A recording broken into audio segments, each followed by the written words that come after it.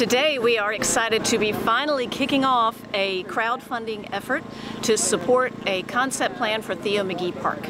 This is a partnership that's been going on for a couple of years, and we have gotten some private donations to establish like the seed funds to do the plan.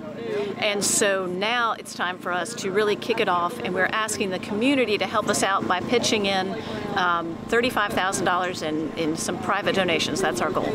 We certainly hope that this is going to be the blueprint, if you will, for how we operate as we go forward, from the community input to the private and public partnerships, but basically having everybody's input to make that successful. Absolutely. We see this, as I said before, a game changer. We want to make this such a success that others in the neighborhoods and others in the community across Columbus go, we want the same thing.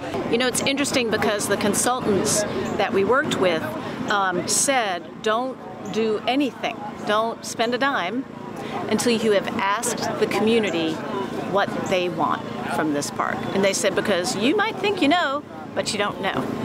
And some of the answers were surprising in that there were so many people who would use this park, but they just don't, because it's too hot. There isn't a place to walk, there isn't a place to sit.